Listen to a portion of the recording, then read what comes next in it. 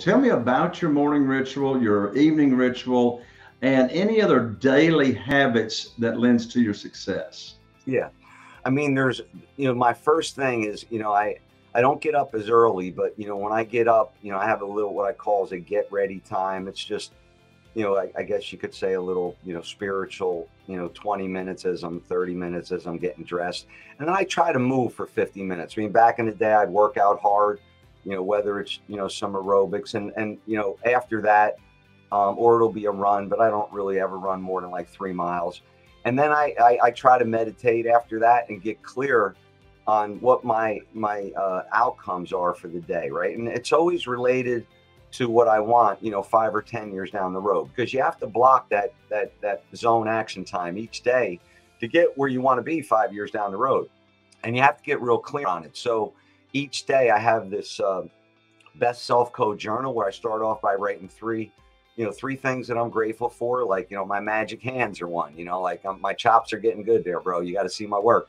And then, grateful for my parents that are still alive. And then I write like three things that I are going to shoot for. And then I break it down into like some bullets, and then what would make the great day. And I measure every day, Jay. I measure on a personal side and on the business side. And it's what I call as a quality quantifier. It's a fun thing, right? So I go kind of a scale from 1 to 10.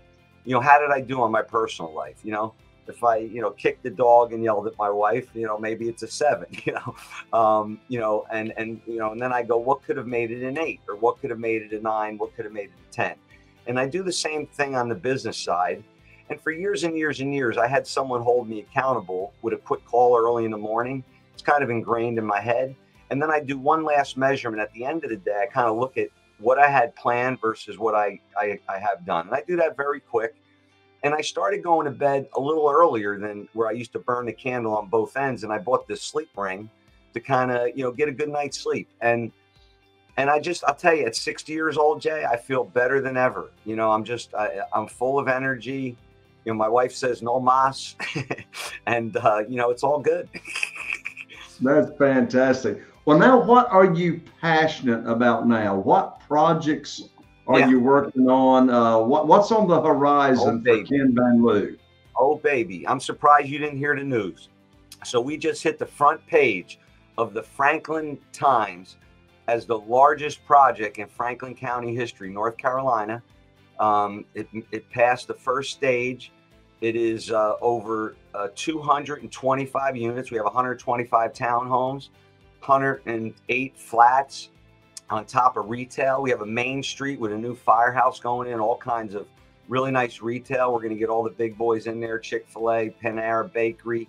I have a 127,000 square foot self-storage, flex office. I got a hotel on the corner, wellness center, medical office buildings. We are killing it. I have over 1,000 unit plan down in Lewisburg downtown. I just got Chester, New Jersey approved, CVS, affordable housing, market rate housing. I just got another site next to Trump National in Bedminster, over 100 units. We're flipping at the DR Horton, 4.5 million to 12 million. And that's what I'm excited for. I'm most passionate about my daughter, my son getting married on July 4th. He is now not only an intelligence officer, but a reconnaissance officer for the U.S. Marines. My daughter married a doctor. She graduated #1, works for NYU teaching culinary medicine. And my youngest daughter just bought her first house at 24 in Connecticut. And that's what I'm passionate. And this month, June 10th, we're going to record. My organization is going to really just send out the message to the world on what the keys to investing are. And we're real excited about that. Man, have you got it going on.